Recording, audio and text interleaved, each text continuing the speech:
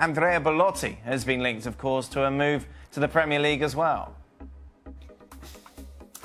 Yeah, Belotti heavily linked. In some ways, you know, he's very much a Mourinho type signing in that he's one of those center forwards who really is very, very high on work rate. He's been prolific at Torino. He gives everything he has.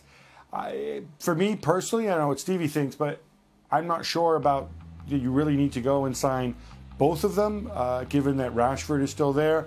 But you know, that seems to be the direction in which we're heading. And again, with Belotti, you also have a guy who's versatile because he can play as your main striker, he can play alongside a main striker, and he's intelligent and hardworking, which is what Mourinho really values.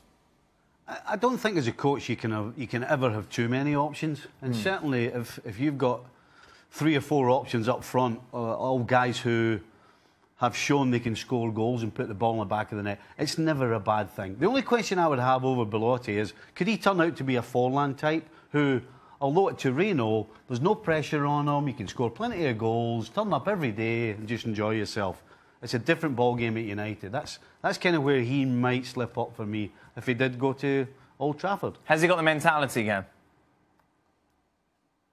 Yeah, I mean, look, obviously United are a much bigger club than Torino are, but again, you talk to most people, they say one of the great things about playing in the Premier League and is that, you know, in some ways there is less pressure because you don't have the fans showing up to training, you don't have the fans, you know, going and booing you the minute you make a mistake. They tend to be more patient, and I think Belotti's also shown that, you know, he's done it while playing for Italy, which is obviously you know, a higher standard perhaps than Torino. He's coped with it.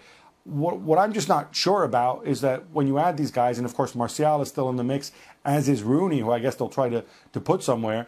You know, when you've got that many star players who play the same position, it can be a little bit tricky getting them all on the pitch and keeping them all happy.